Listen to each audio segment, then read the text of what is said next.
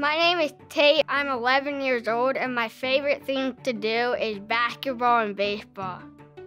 I was 2 months old when I had liver cancer, and I had a tumor that was the size of a tennis ball.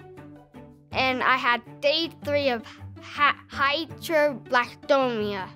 So I had to have chemotherapy to try to help with the cancer and try to treat it, and so I got a scar from that right here. So I have 2 side effects of chemotherapy, and 1, I have weak bones, and 2, I have hearing loss, so I can't hear good, and so I have to wear hearing aids. It's so important that you can donate money to other hospitals, because if you do, that money can go to the hospital and try to take care of kids just like me all over the United States.